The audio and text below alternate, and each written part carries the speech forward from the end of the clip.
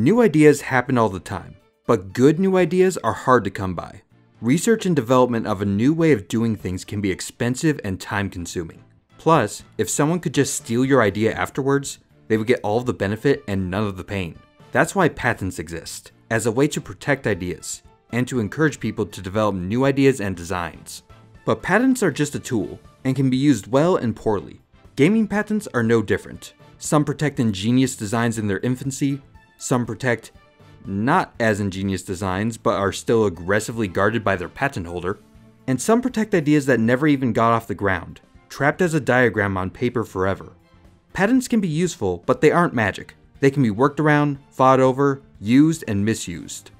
I've got some interesting gaming patents to talk about, so let's see how they worked for companies and were worked around by their competitors. First, some really simplified groundwork on what a patent is. Other videos go into more detail about the patent process, all the different kinds of patents, and how they can help and harm creativity. But we're not lawyers, so, don't rely on us. Warning, Design Doc is not a replacement for a real law education. Patent idea quality may vary. Please consult the most expensive legal team you can find. A patent gives its owner the sole right to make, sell, or use the patented idea for some period of time, usually 20 years.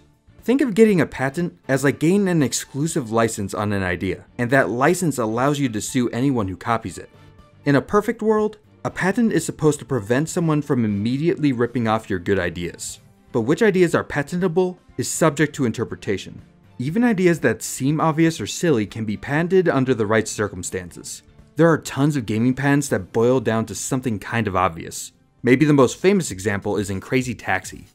Sega patented a few of Crazy Taxi's core gameplay ideas. Starting in 1998, a patent titled Game Display Method, Moving Direction Indicating Method, Game Apparatus, and Drive Simulating Apparatus, yes, most of these patents have terrible names, meant that no one besides Sega could use a floating arrow like this that points to your destination. The same patent also covered exactly how the Crazy Taxi pedestrians would jump out of the way of your car. A short time later, Radical Entertainment developed the Simpsons Road Rage, licensed from Fox. It's, let's say, conspicuously similar. That hand looks pretty familiar. That car dodging looks pretty familiar. So, Sega sued Fox for infringing on their patent.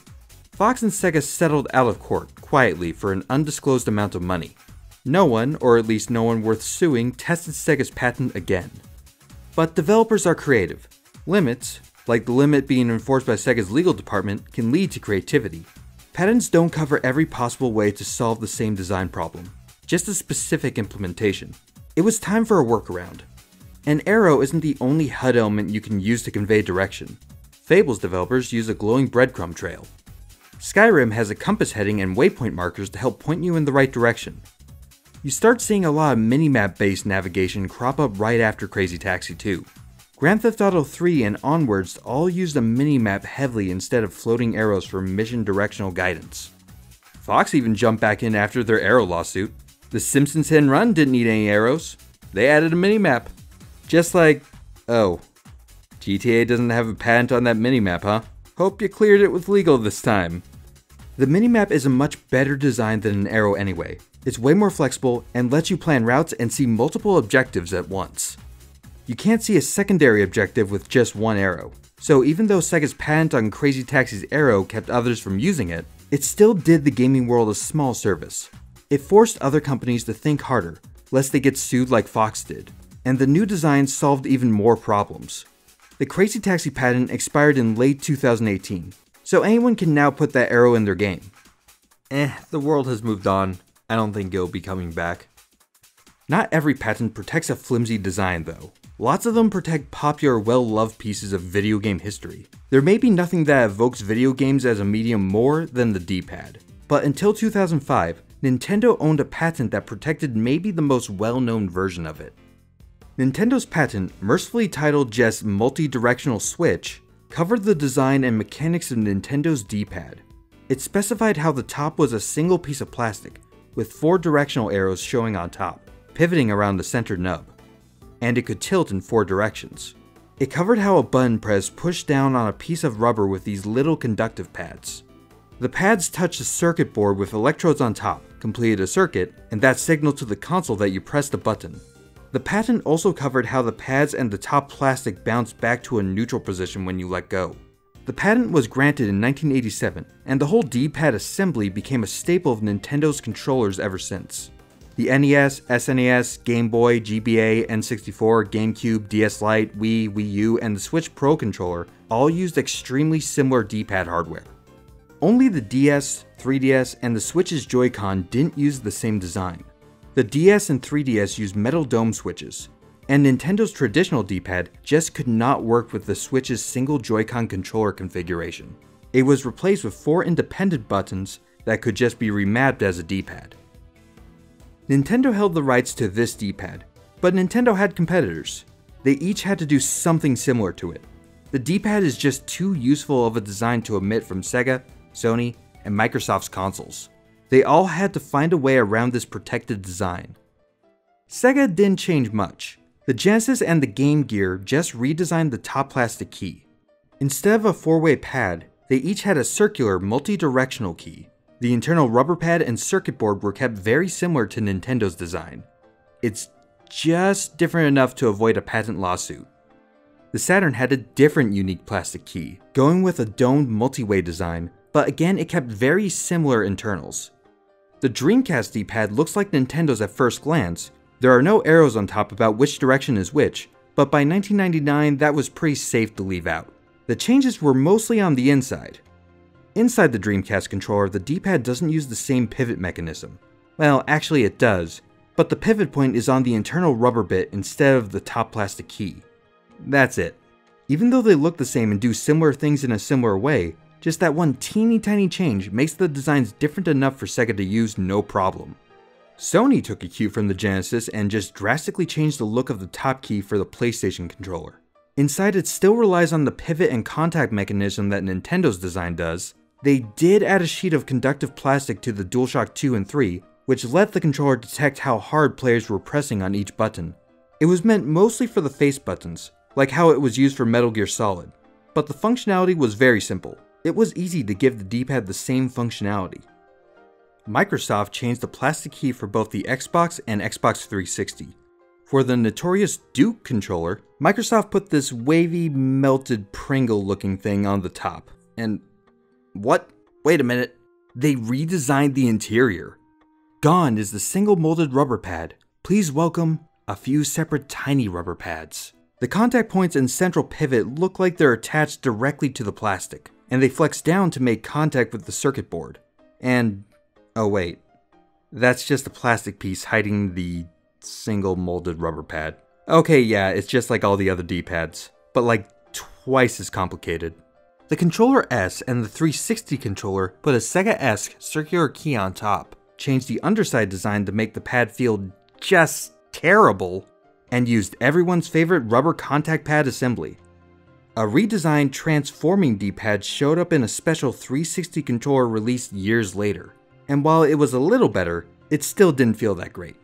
The Xbox One was released in 2013 after Nintendo's patent had expired, and hey, look at that. Wonder where that design came from. Boy, that looks like it's gonna be Nintendo's design. Wrong! Look at that. A metal spring mechanism on the interior, and metal dome switches, and no rubber to be found. And the Elite controller has magnets in it. Someone finally used a new D-pad mechanism, right when they stopped having to dance around the patent. Go figure. As we go over these designs, you might ask yourself, if competitors can just make tiny tweaks to your design and sell that, why bother with the patent at all? But you can also think of the patent as a way to protect the external look of a company's products too. Even little decorative things like the look of the top plastic key can work as a kind of branding. If you see Sony's D-pad, you think PlayStation, and that brand association does have some value worth protecting. Man, that was 5 minutes on D-pad design? So let's close it out with some rapid fire patents. Namco patented putting games in the loading screen. It's expired now. Game up your loading screens.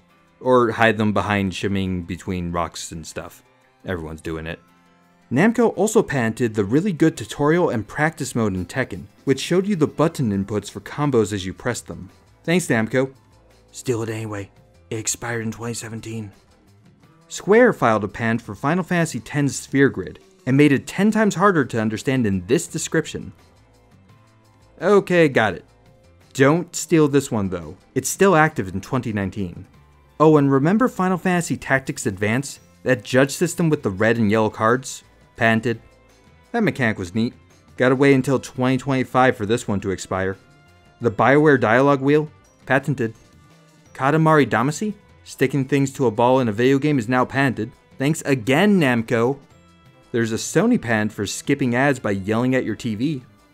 In the year 2000, Koei patented something that kinda sorta seems like how Dynasty Warriors does group battles. They did write this line in there though.